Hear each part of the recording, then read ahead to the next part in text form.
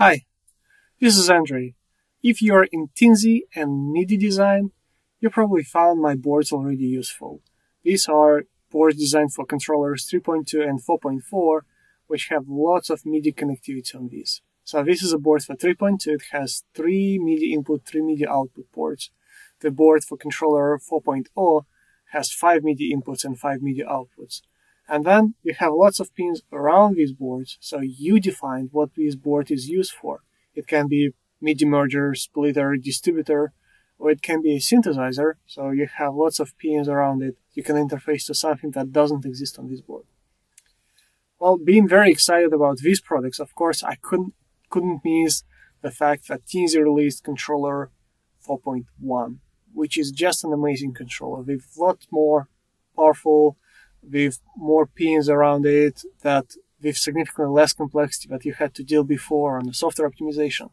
So, and it has lots of hardware serial ports that can be used for MIDI. So I took a moment and I designed the breakout board for controller 4.1. So it's a Teensy 4.1 breakout board, which has 8 MIDI inputs and 8 MIDI output ports.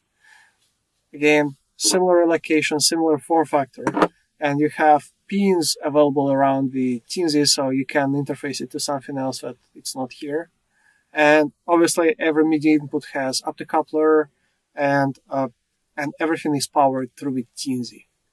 Also, because it's a 4.1, it introduces many features, especially performance features, and it also has many new interfacing features, such as USB host, which exists before, but in this time, I decided to solder it down directly on the board, so you have now a USB socket, and you can connect MIDI USB class compliant hardware, so you can run these all together, and you can work with that as a system. So you can process the MIDI events coming from your MIDI keyboard and output that on the MIDI outputs if you want, or you can do some filtering and other stuff, and it can be, as I said, it can be a standalone, or it can be your MIDI interface connected to the computer, and then everything that is connected here, you will see on the computer.